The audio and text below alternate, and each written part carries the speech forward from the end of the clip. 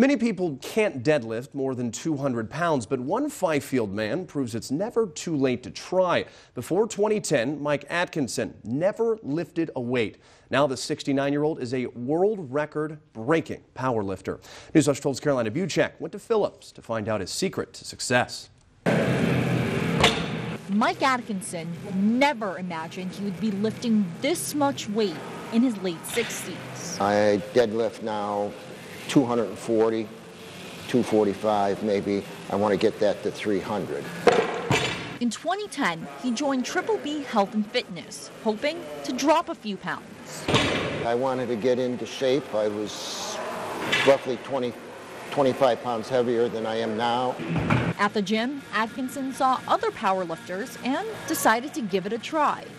He hired a trainer and entered his first competition in 2013.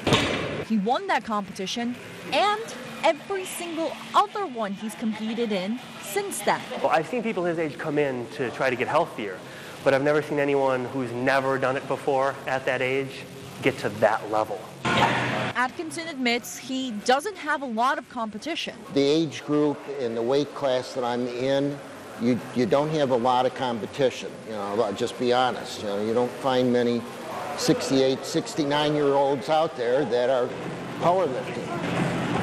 So he focuses on beating records, world records. At the International Powerlifting Association competition in Pennsylvania, Atkinson broke 4 world records.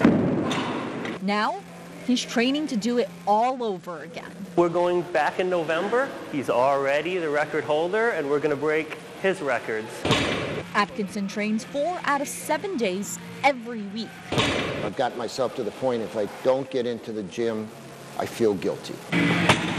The key to success is constantly pushing yourself. Trainers say as soon as you could do 5 sets of 5 reps at a certain weight, it's time to move on.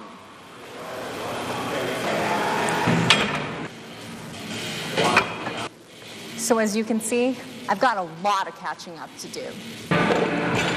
Well, one of the main things is not to overdo it with him. You know, you have to change your training style due to the fact he needs more time to recover. Atkinson's next big world competition is in November, and even after that's done, Atkinson won't be. As long as I can walk in that door and the gym's here, I'm going to keep on doing it. We're covering the news in Phillips. Karolina Buczek, Newswatch 12.